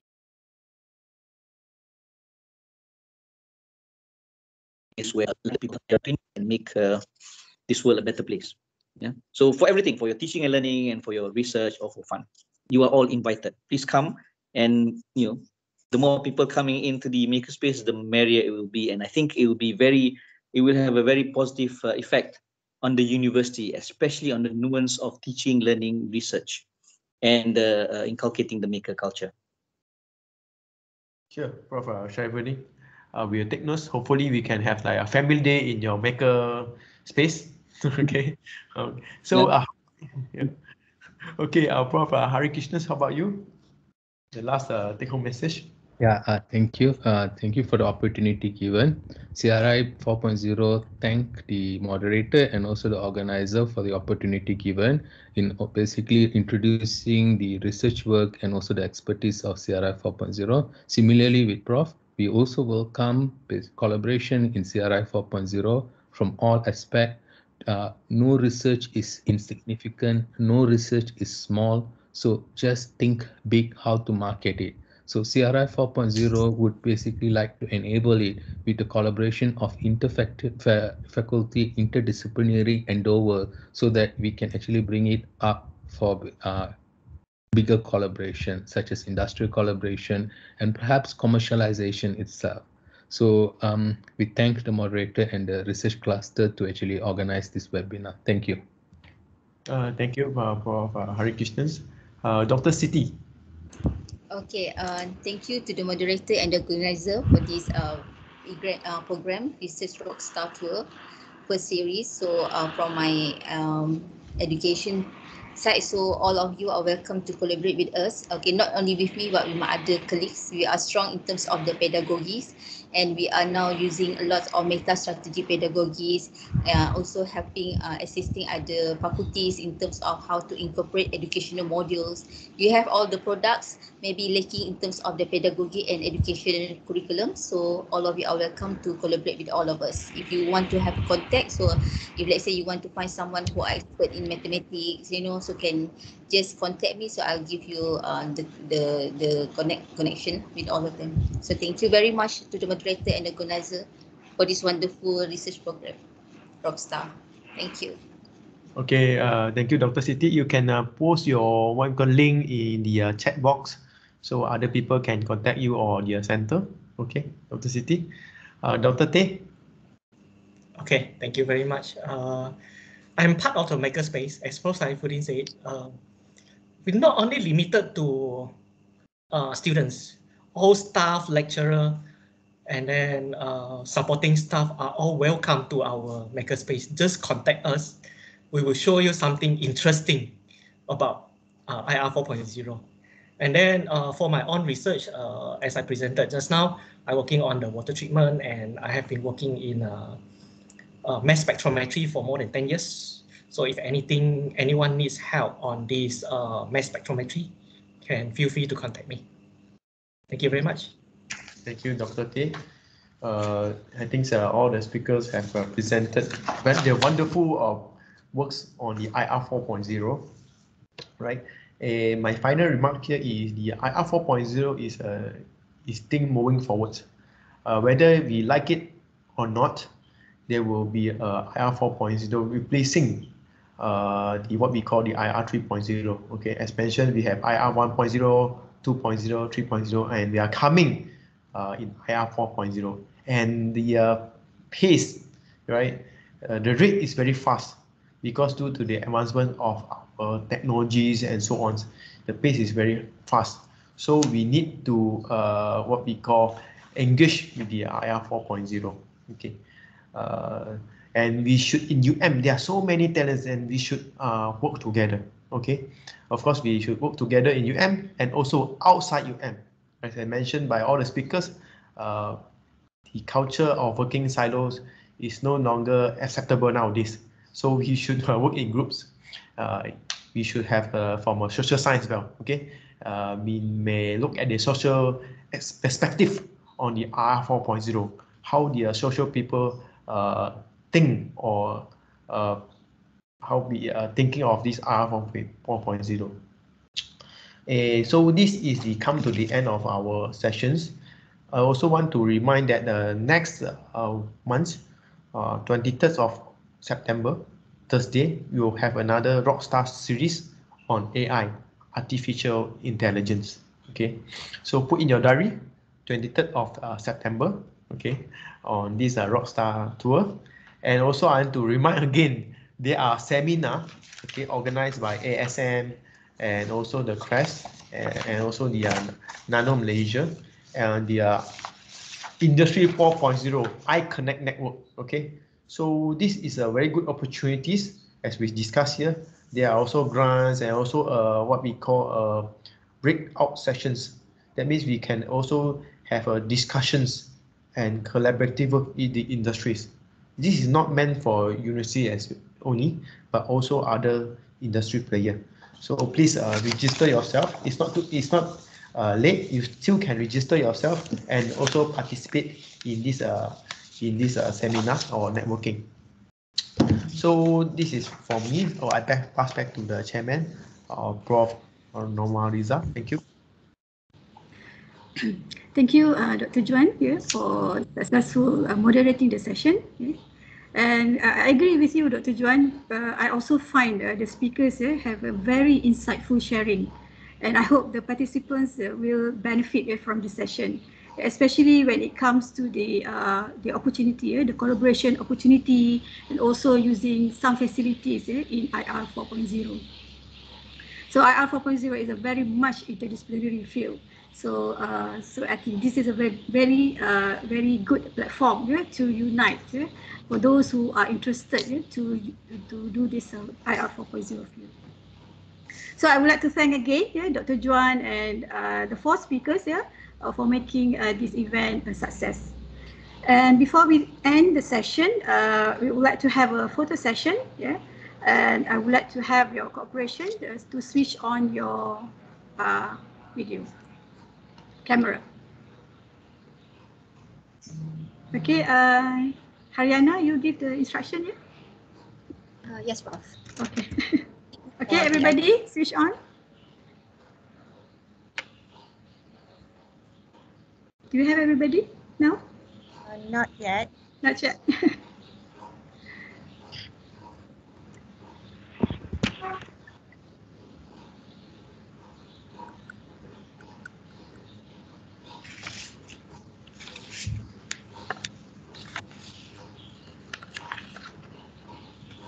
Okay. Okay, Prof. I count 1, 2, 3.